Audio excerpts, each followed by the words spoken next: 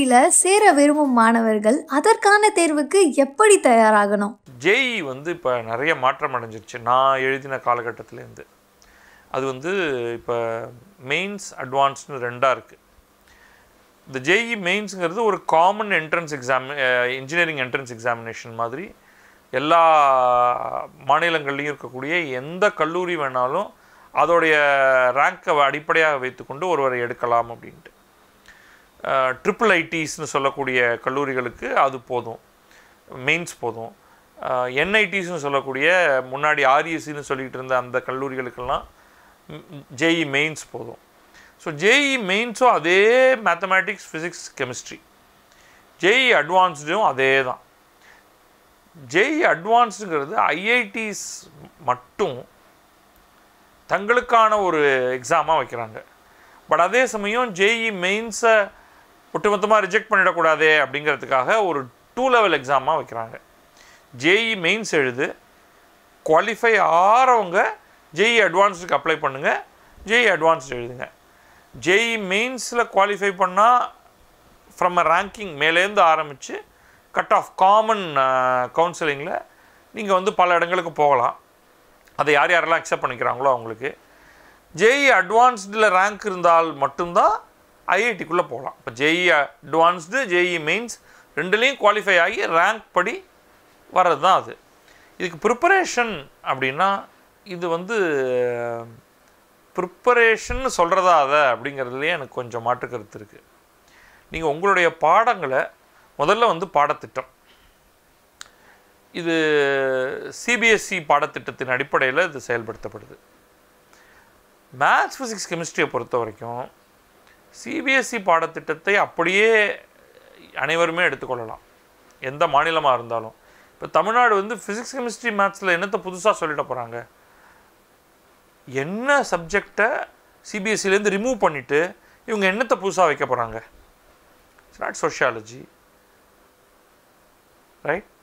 அப்போ அதில் மாற்றமே இருக்கக்கூடாது. இப்போ சில பேர் வந்து அது வந்து சிபிஎஸ்சி சிலபஸ்லேருந்து கேட்டான். சிபிஎஸ்சி சிலபஸ்லேருந்துலாம் கேட்கல, எல்லாருக்கும் ஒரே சிலபஸ் தான்.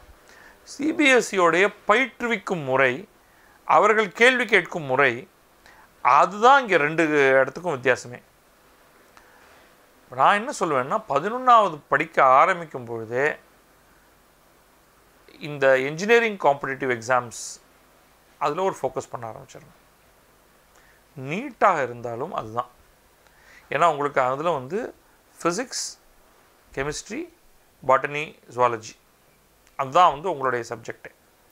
அப்போ ஃபிசிக்ஸ் வந்து இன்வேரியபிளி இந்த மாணவர்கள் ரொம்ப கஷ்டப்படுறது ஃபிசிக்ஸாக மட்டும்தான் இருக்கும் யூஸ்வலி. அதில் சில ப்ராப்ளம்ஸ் எல்லாம் இருக்கும்.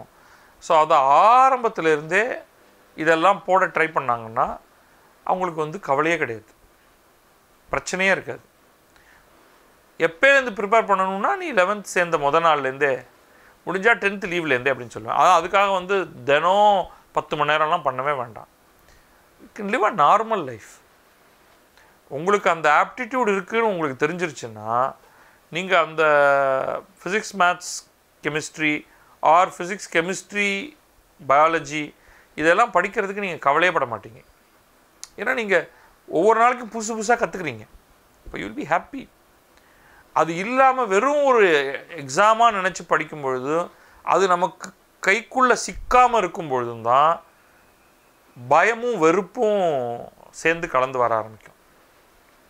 சப்ஜெக்டை வெறுக்கிறது, ஐயோ நமக்கு என்ன ஆக போகுது அப்படிங்கிற பயம். 6வது படிக்கும் போதிலிருந்தே ஜேஇ தேர்வுக்கு தயாராகணும்னு ஒரு அழுத்தம் பெற்றோருக்கும் மாணவர்களுக்கும் இருக்குது. இதை பற்றி என்ன சொல்கிறீங்க? 6th 10th வரைக்கும் எதை ப்ரிப்பேர் பண்ணாலும் அதனால் ஒரு உபயோகமும் கிடையாது. அதை ப்ரமோட் பண்ணுற அத்தனை நிறுவனங்களும் ஃப்ராடு நிறுவனங்கள். 6வதுலேருந்தே ஜேஇக்கு அப்படின்லாம் சொல்கிறாங்கன்னா அதெல்லாம் நம்பாதீங்க. உங்களுக்கு அதுக்கான அடிப்படையே கிடையாது. 10வது முடிக்கிற வரைக்கும் நமக்கு அடிப்படையே கிடையாது. 10வது வரைக்கும் ஒழுங்காக 10வது வரைக்குமான சப்ஜெக்டை படிப்போம். 10வது லீவ்லேருந்து சீரியஸாக நம்ம அடுத்த கட்டத்துக்கு போக ஆரம்பிப்போம். அப்படி தான் இருக்கணும்.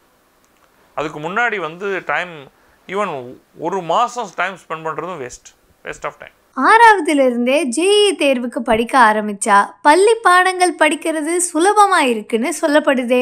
இந்த பியர் ப்ரெஷர் இருக்கு இல்லையா, டியூஷன் சேர்றது, நம்முடைய ப்ரிப்பரேஷன் ஃபார் ஒரு எக்ஸாமை வந்து ஒரு குறிப்பிட்ட காலத்துலேருந்து ஆரம்பிக்கிறது, என்ன பண்ணுவீங்க நீங்கள் அப்படிங்கிறது எனக்கு புரியல. Without any background, right?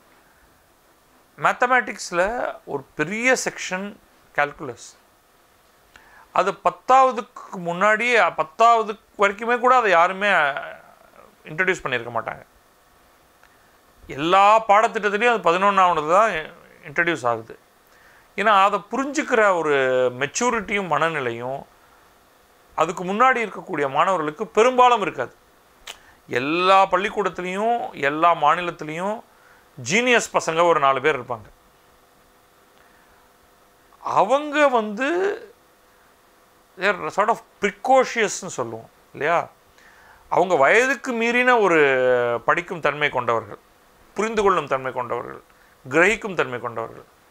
அவங்க எந்த வயசில் என்ன வேணாலும் பண்ணிட்டு போகிறாங்க. சைல்டு ப்ராடிஜி அப்படின்னு சொல்கிறோம், அவங்கள விட்டுருவோம். சாதாரண மக்களுக்கு சரியான நேரம் 10வதுக்கு பிறகு தான். நம்ம இதை எங்கே வேணாலும் டெஸ்ட் பண்ணலாம், எங்கே வேணாலும் ப்ரூவ் பண்ணலாம். நான் வரேன், என்னை கூட்டிகிட்டு போங்க. அவங்க 6வதுலேருந்து 10வது அவங்க என்ன தான் அவங்க வந்து ஸ்பெஷலாக கற்றுக்குறாங்க அப்படிங்கிறத I am ready to test. ஒன்றும் இருக்காது. ஏதோ ஒரு வகையில் உங்கள்கிட்டேருந்து பணத்தை வாங்குவதற்கான ஒரு முயற்சி, நீங்கள் பணத்தை கொடுக்க போகிறீங்க, அவ்வளோதான். ஜேஇ தேர்வுகளை வெல்ல முடியாமல் போனாலும் ஐஐடியில் படிக்க வாய்ப்பு இருக்கா? இருக்குது. ஆனால் முதல் கேள்வி ஏன் அப்படின்னு கேட்பேன். இந்த ஐஐடிக்குள்ளே போய் என்ன பண்ண போகிறீங்க? Right? If it is engineering, ஏகப்பட்ட இன்ஜினியரிங் கல்லூரிகள் இருக்குது. நம்ம ஐஐடி ட்ரை பண்ணுறோம், கிடைச்சதுன்னா நல்லது, கிடைக்கலன்னா போ. அது மீறி அந்த ஒரு பேர் நம்ம போட்டுக்கணும், சாப்பா குத்திக்கணும் அப்படின்னா இன்றைக்கி வந்து ஐஐடி மெட்ராஸ் நிறையா கோர்சஸ் இன்ட்ரடியூஸ் பண்ண ஆரம்பிச்சிட்டாங்க.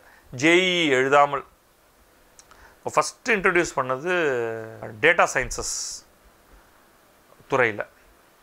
அதை வந்து கம்ப்ளீட்லி ஒரு ஆன்லைன் கோர்ஸ் மாதிரி. ஆனால் அதில் ரொம்ப சுவாரஸ்யமாக சில ப்ரீ கண்டிஷன்ஸ் இருக்குது. அவங்க என்ன சொல்கிறாங்க, 12வது முடித்ததுக்கு பிறகு நீங்கள் ஏதாவது ஒரு கல்லூரியில் ஏதாவது ஒரு கோர்ஸ் ஜாயின் பண்ணியிருக்கணும் ஃபஸ்ட்டு. அப்படி இல்லை நீங்கள் பண்ணலைன்னா you are not eligible for joining this course. அது ஏன் அப்படி சொல்கிறாங்க? யோசிக்கணும். ஏன்னா இதுவும் வந்து நம்ம சிஏ பார்த்தோம் இல்லையா, அது மாதிரி ஃபனல். உள்ளே நுழையும் போது 1 கோடி பேர், ஃபஸ்ட்டு ஸ்டேஜ் தாண்டும்போது 1 லட்சம் பேர், செகண்ட் ஸ்டேஜ் தாண்டும்போது 10,000, தேர்ட் ஸ்டேஜ் தாண்டும்போது 1000 அப்படின்னு வெளில கிராஜுவேட் ஆகி வரப்போகிறவங்க குறைவானவர்கள் மட்டுமே. அப்போ நான் 4 வருஷம் இப்போ எனக்கு டிகிரி கிடைக்காதா, நான் உங்களை நம்பியில் இருந்தேன் அப்படின்னு சொன்னதுக்காக தான் நான் அவங்கள்ட்ட ஒரு கேள்வி கேட்டேன். சரிப்பா, நான் பிஏ தமிழ் சேர்ந்துட்டு நீங்கள் ஒரு டிகிரின்னு தானே போட்டிருக்கீங்க, ஏதோ ஒரு டிகிரின்னு நான் எடுத்துகிட்டு குட் கொஸ்டின் அப்படின்னாரு அந்த கோர்ஸை டிசைன் பண்ணவர். அவங்க யோசிக்கல போல இருக்கு. இன்னி தேதிக்கு படி அவங்க வந்து இந்த கோர்சஸ்லாம் நீங்கள் இருக்கணும்லாம் சொல்லலை.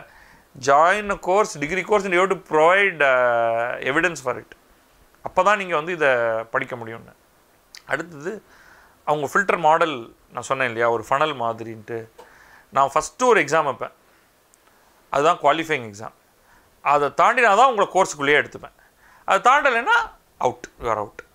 சரி, இப்படி எல்லாம் வந்துட்டீங்க. தென் நீங்கள் படிக்க ஆரம்பிப்பீங்க. First year material you can take your own time. நீங்கள் ஃபஸ்ட் இயரை 1 வருஷத்தில் தான் முடிக்கணுங்கிறது இல்லை, கொஞ்சம் ஸ்ட்ரெச் பண்ணி முடிக்கலாம். அதில் குவாலிஃபை ஆகிட்டிங்கன்னா அப்போ தான் உங்களை வந்து 2வது வருஷத்துக்கு அனுமதிப்பேன். இல்லைனா ஒரு சர்டிஃபிகேட்டை கொடுத்து போதும் வணக்கம் போய்ட்டு வாங்க அப்படின்னு சொல்லிடுவேன். அந்த சர்டிஃபிகேஷன் வாங்கிட்டு 2வது வருஷத்தில் நுழைஞ்சு அதெல்லாம் பண்ணி முடிக்கிறீங்கன்னா உங்களுக்கு ஒரு டிப்ளமா 2 வருஷம் முடிச்சிட்டிங்கன்னா அங்கேயும் நீங்கள் வந்து ட்ராப் ஆஃப் ஆகிக்கலாம். இல்லை நீங்கள் அடுத்து பர்சியூ பண்ணுறீங்க 3rd இயர், அது முடித்த உடனே 3 இயர் டிகிரி, உங்களுக்கு ஒரு டிகிரி ஒன்று கொடுத்துருவேன். Now that degree will have IIT Madras அப்படின்னு போட்டிருக்கோம். Even the previous certificate, diploma, அது எல்லாத்துலேயும் ஐஐடின்னு தான் போட்டிருக்கோம். அதுக்கப்புறமா 4th இயர் ஃபர்தர் ப்ராஜெக்ட் அது இதெல்லாம் பண்ணி முடிக்கிறீங்கன்னா யூ கெட் 4 இயர் டிகிரி. வேலை கிடைக்கிறதுலேயும் அதன் மூலமாக அட்வான்டேஜ் இருக்குது. நானே சில பேருக்கு இதை பரிந்துரை பண்ணியிருக்கேன். நீ எங்கே வேணாலும் போய் நீ உன்னோட கம்ப்யூட்டர் சயின்ஸ் எஸ்ஆர்எம் விஐடின்னு ஏதோ ஒரு கல்லூரியில் சேர்ந்துட்டு இதையும் பேரலாக சேரு. இங்கே என்ன வருதுன்னா, ஒரு ஐஐடியோடைய தரத்துடன் ஒரு கோர்ஸ் டிசைன், கோர்ஸ் டெலிவரி எப்படி இருக்கும், டீச்சிங் எப்படி இருக்கும், ஐ எம் நாட் ஷூர், எனக்கு தெரியாது, நான் உள்ளே உட்காந்து பார்த்ததில்லை. ஓரளவுக்கு தான் ஒரு ஐஐடியோடைய வகுப்பறையில் நடக்கக்கூடிய மாதிரியான ஒன்றாக இருக்காதுன்னு தான் நான் நினைக்கிறேன். But it would still be good. அதுக்கப்புறமா ஐஐடிங்கிற பேர், இது எல்லாம் ஒன்றா சேரும்பொழுது அதுக்குன்னு ஒரு வேல்யூ ஒன்று இருக்குது.